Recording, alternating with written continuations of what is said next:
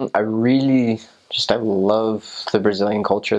It's very diverse. It's very much kind of like the way that when we think about American culture, we don't really think about one thing in particular.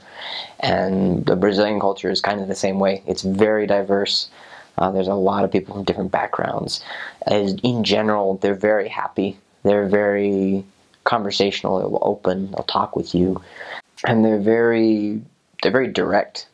Like I had companions that, like, you know what, they're not afraid to go out and ask a girl on a date. You know, like these things that we talk about in our culture. Like they're very front go like, and I think it probably varies based on the personality of the person. But as a culture, it's very out there. It's very vibrant, and they're very loving. Like they understand these ideas of a family.